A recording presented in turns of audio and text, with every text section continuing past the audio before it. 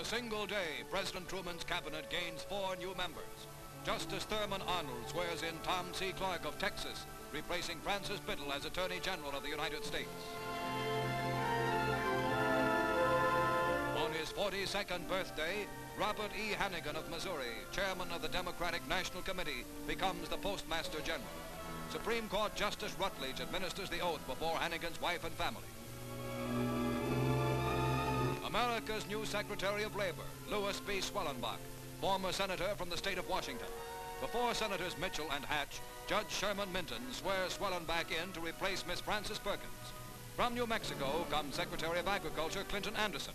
These 4 new cabinet members will be joined by a 5th, James Burns, as Secretary of State.